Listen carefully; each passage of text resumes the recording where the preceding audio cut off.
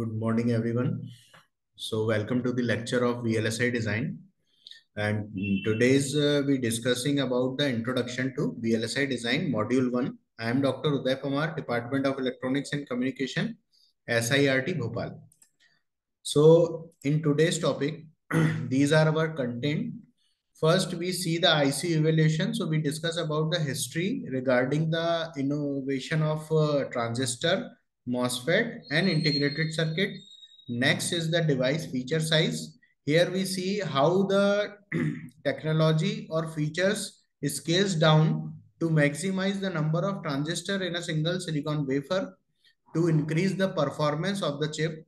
The third point is trends in VLSI. So here we see the VLSI design style. We have various option, full custom and semi-custom. So we see the comparison chart also. And next is Jordan Murray's prediction. In this particular topic, we see the Jordan Murray's prediction regarding the semiconductor industry, how they can grow in the future. So, and last, we have few images of the nanoscale devices. So let's start our topic. So this is the very first picture of Bell Lab, where three scientists, that is Bardeen, Shockley, and Brittain, invented the first bipolar junction transistor. It was in 1947. And the second picture, we see the first germanium bipolar transistor, and it is roughly 50 years later. So in 1957, our first commercial transistor developed at Bell Labs. These are some milestone in electronics field. So we start with this 1874, where Braun invents the solid state rectifier. 1906, De Forest invent the triode vacuum tube. From 7 to 27, first radio circuit developed from the diode and triode. In 1947, Bardeen and Brittain at Bell Labs invent the bipolar transistor, and this was the first time where the electronics and communication comes in the existence. In 1952, the commercial BJT is developed at Texas Instrument. 1956, Bardeen, Brittain, and Shockley received the Nobel for invention in physics. In 1958, integrated circuit developed by the Jack Kilby and Noyce. And 1961, first commercial IC from the Fairchild Semiconductor. So first commercial IC developed in 1961 under the Fairchild Semiconductor company, that is the core company of VLSI. And in 1971, Intel introduced its first processor. It was a 4-bit processor, that is 4004 processor. In 1978, first commercial 1 KB memory chip was introduced. In 1974, 8080 microprocessor introduced, and after this, in every 2 to 3 years, all the IC scaling technology comes into the picture, and Intel introduced it started from 4-bit to 32-bit and 64-bit microprocessor. And today's we are working with the core core i3, i5, and i7 processor. It was 64-bit, and the scenario started from the 4-bit. So in 2000, Jack Kilby got the Nobel Prize for the invention of first integrated circuit.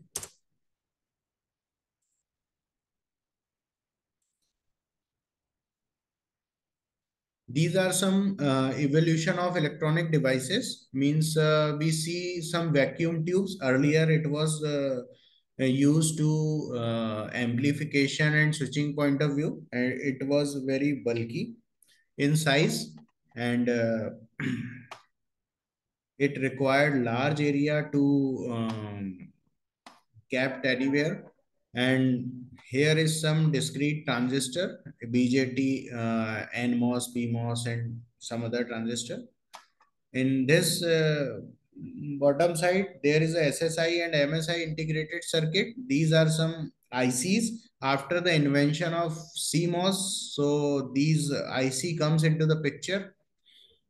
This SSI and MSI we will discuss later. These are the scaling technology, and in the current era, we are deal with the VLSI, that is very large scale of integrated surface mount circuit.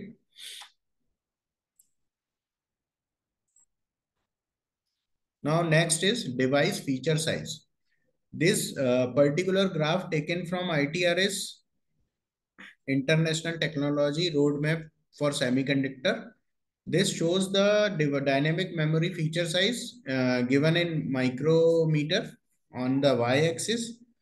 On the x-axis, these are some years. So year of evolution keeps going on from 1970 onwards. So this was the time when Intel introduced its first microprocessor, that is 4-bit microprocessor, and the technology size was 10 micrometer. So this graph in here we see this 10 micrometer, and continuously it was scaling down. So in the current era we are in nanometer. Suppose we if we are talking about the current processor like core i3, i5 and i7, so it was comes in 35 nanometer and 45 nanometer. So the technology evolution started from the micron scale, like 10 micrometer feature size, and currently we are using the 35 nanometer uh, technology specific chip for our desktop computer. And if we are talking about the mobile phones, so the size is almost 5 nanometer or 8 nanometer. uh, So now we go with this trends in VLSI. So the transistor, the what is the application of VLSI? It is smaller in size, faster in speed, and it requires less power. Why it requires less power? Because VLSI is used complementary metal oxide semiconductor, and CMOS is complementary in nature, which is a series connection of two different devices like PMOS and NMOS, and both are simultaneously not working. Means once we connected low voltage to the device, then PMOS chip is on, and once we connected high voltage, then NMOS is on. So at the same time, there is no path from supply voltage to the ground. That means if chip which is implemented by the CMOS, there is no current will flow from supply voltage to the ground during the standby mode of the device. So the static power dissipation is almost zero. That's why it requires a less power. Means the power dissipation for the CMOS implemented chip require a less power or larger battery life for the portable device point of view, and it is faster in speed. In some kind of VLSI processors, like Intel invented by CMOS based technology. It was invented in 1992. So we heard about the Pentium processor. So these are based on BiCMOS. Bi is for transistor, BJT transistor, and CMOS is our unipolar devices. So this particular technology is faster as well as the power efficient. And size is smaller because the MOS technology is very compact as compared to the BJT. So it occupied less area as compared to any BJT device. Next is interconnect.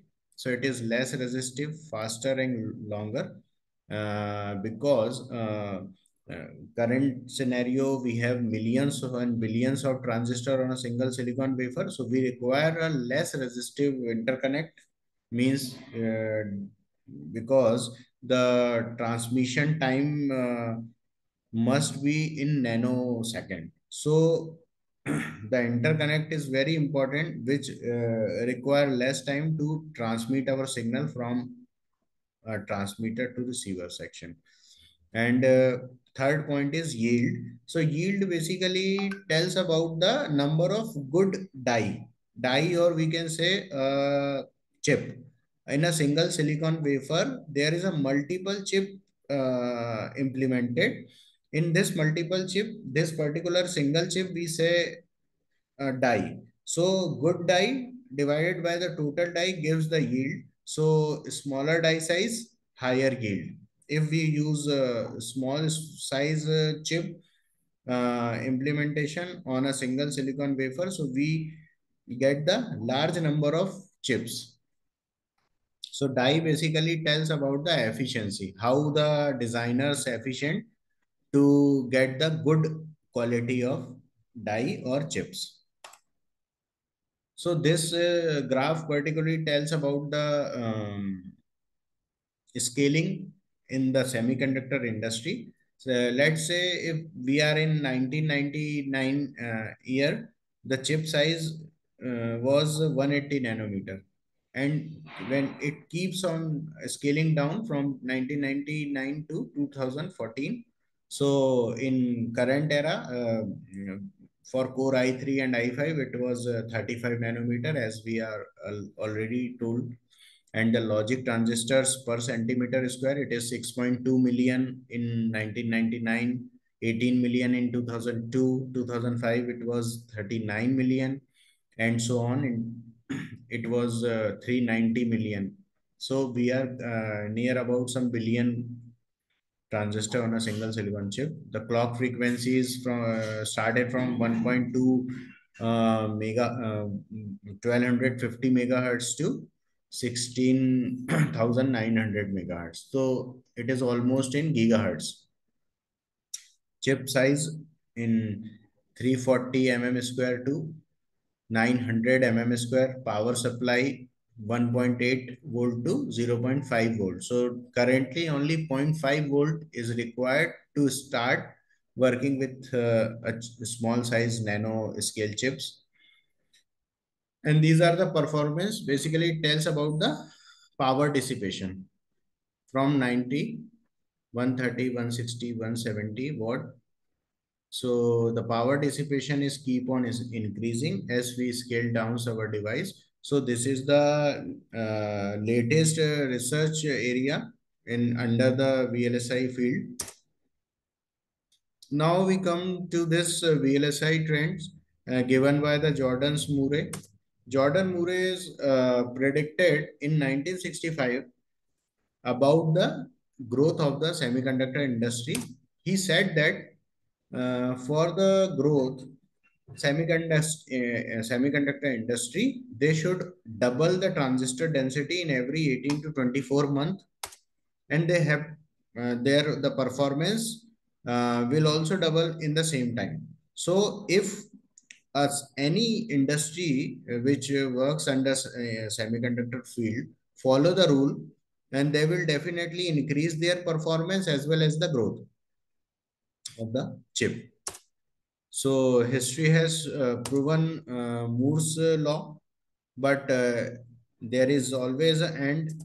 So we have some physical limitation and economical limitation for to continue with this Moore's law. So as we see our portable devices, we have a clock frequency is 2.4 gigahertz, and it is almost saturated nearly in last 2 to 3 decade. So in some cases we restrict our parameters, but in other cases like in number of transistor we definitely increases in 18 to 20 month. And these are the VLSI, these are the scaling trend in semiconductor industry. SSI is the small scale integration, means when the chip having 10 to 100 number of transistor connected on a silicon wafer, it comes under the small scale integration technology. When it was 100 to 1000, it comes in medium scale integration. When it comes under 1000 to 10,000, it comes under LSI, that is large scale of integration. And more than 10,000, there is a new scaling technology known as VLSI, very large scale of integration. These are the glimpses of various technologies. This is the Pentium processor diagram. These colors shows the number of devices connected in this chip. It was approximately 55 million transistor. Now we see various photographs. Dye photo in 2001 design projects. The Thomas kind of project is this. Next is MOS's tiny chip. Next one is the nanoscale CMOS. A very famous quote by Bill Gates that 640K byte ought to be enough for anybody. Nano first planar IC invented in 1961. This this is the 300 nanometer millimeter wafer. This is the project of 2000 wafer, circa 1975. This is the nanoscale silicon MOSFET geometry.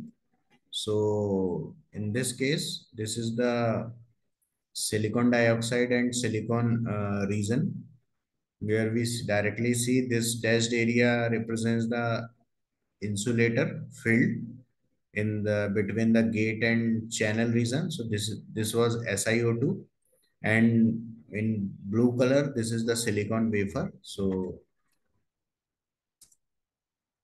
this is the end of the topic, and next time we will see the VLSI design flow. uh, Thank you.